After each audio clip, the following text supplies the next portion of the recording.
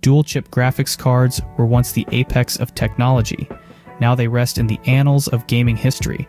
Once upon a time, dual-chip graphics cards were the talk of the town, the shining stars in the world of gaming technology. They emerged as a beacon of hope for gamers everywhere, promising an unrivaled high-performance gaming experience. These dynamic duos were perceived as the ultimate powerhouses, capable of delivering double the performance of their single-chip counterparts. The allure was irresistible. The idea of having two graphics processing units working hand-in-hand, sharing the load and maximizing output was a tantalizing prospect. Gamers and tech enthusiasts alike were captivated by the promise of smoother gameplay, faster frame rates, and enhanced visual effects. It was a golden age, a time when dual-chip graphics cards were seen as the future of gaming.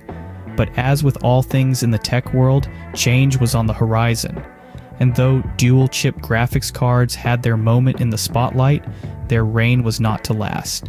As it turns out, the rise was as swift as the fall. The decline of dual-chip graphics cards wasn't a sudden event, but a gradual process influenced by a myriad of factors. The rise of deferred rendering was a significant turning point. This technology improved efficiency and reduced the need for dual GPUs, slowly making them less relevant. Then came the technical issues.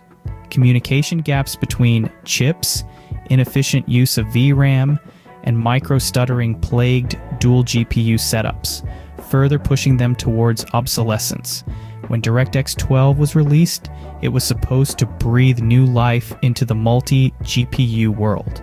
But despite the improved support, both gamers and developers were slow to adopt it.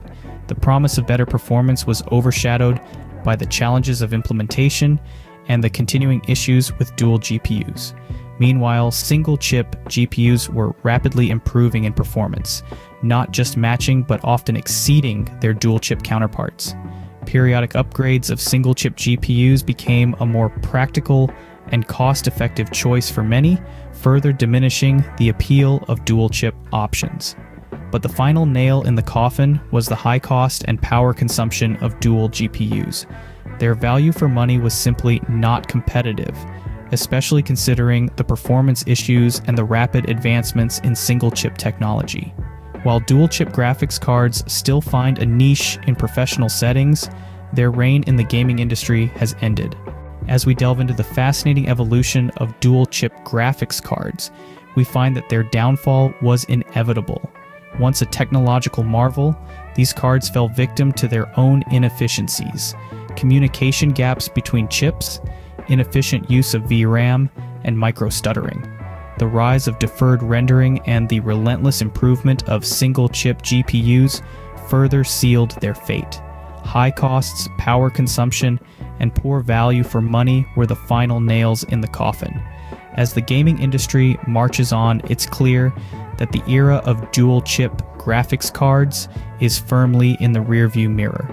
The gaming industry is always advancing, and while dual-chip graphics cards had their moment in the sun, the future holds new technological marvels for us to explore.